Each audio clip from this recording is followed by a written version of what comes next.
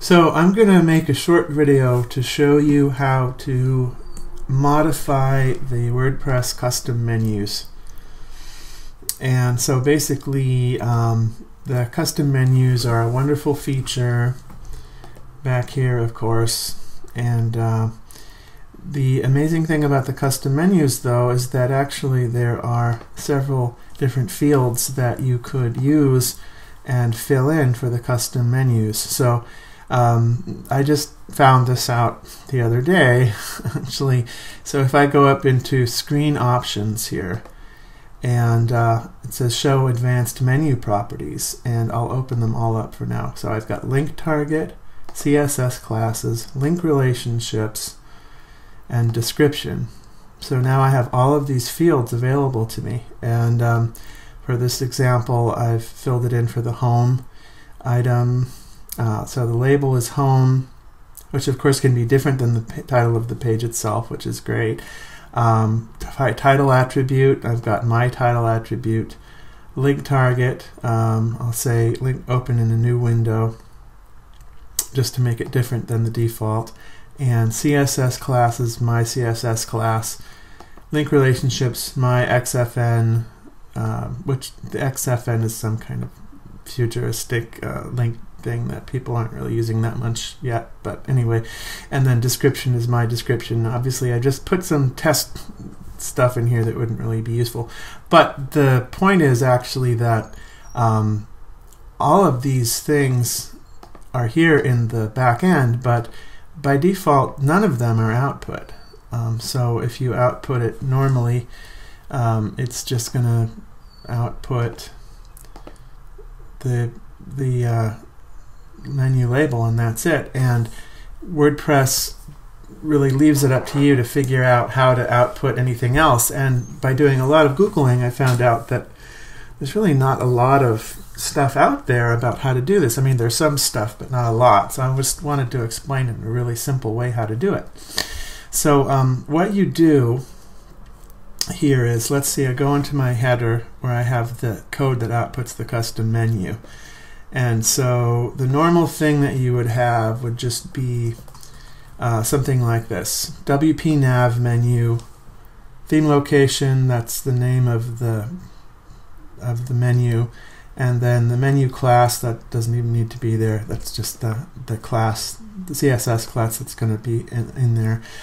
So what you do is you add a thing called a walker, point it to a new walker, and it's actually, it'll make sense in a second here. So it says walker equals new mynav walker, so it creates a new object, and then you stick that down there. That's all you have to really know about that, because then I have, and then in my functions.php I'm calling a new bit of code called mynav.php, and here I have this mynav walker. So what I found out was what you're doing is you're extending the walker nav menu class from the core code of WordPress.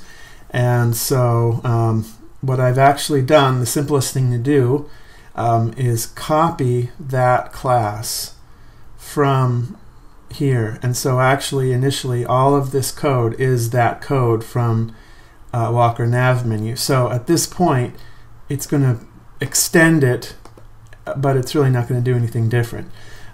So if I look at it now, you see it just does what it normally would do. But now there's magic. So what we can do is go in here and right down here, this is where the actual code is to write out the menu item. So one thing I can do is I can say item output, and this dot equals means append to the output text the following thing. So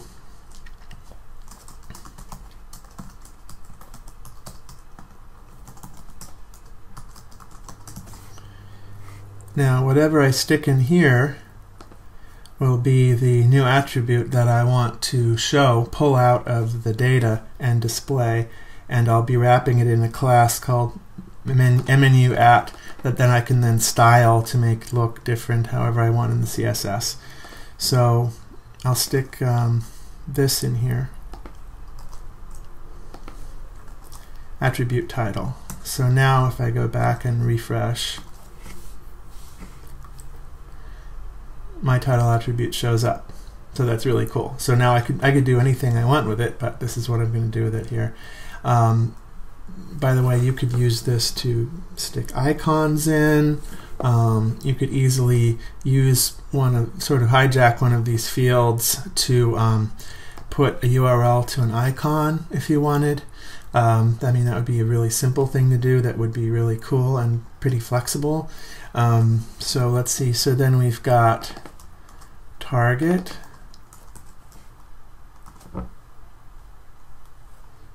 So we've got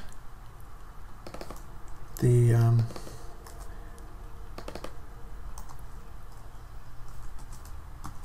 XFN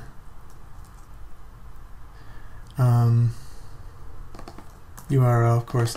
I mean, and incidentally, I guess I guess it does actually write these out. It writes them out as attributes, which is really where they're supposed to be. Attribute title, target, XFN, and URL are being written out. They're just not being written out visibly. They're being written out as code, as attributes for the A tag. But you still don't have control over them. You might want to use them differently. So, for instance, attribute title works really well as a sub description here. But of course then there's also description, which might be the best place to put a description. So there you go. So that's all you have to do. And then incidentally, since these are all the extends directive here, just means that it's overriding the defaults for these pieces of this class. You can delete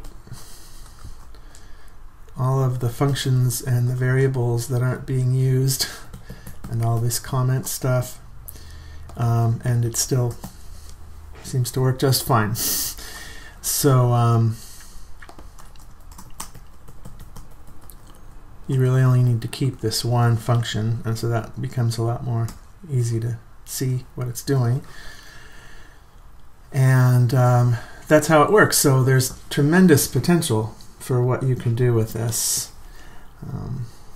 to make much more readable menus that describe things in a much better way.